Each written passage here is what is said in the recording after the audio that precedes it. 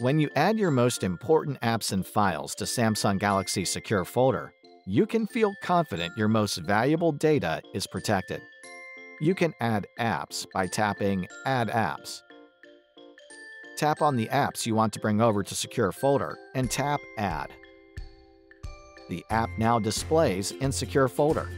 To add files, tap More Options, and then tap Add Files. Now choose the file type or use My Files to find any file on your device.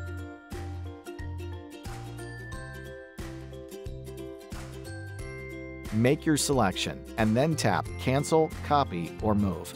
Your file is now stored in the applicable app inside Secure Folder. Trust Samsung Galaxy Secure Folder with protecting your most valuable data.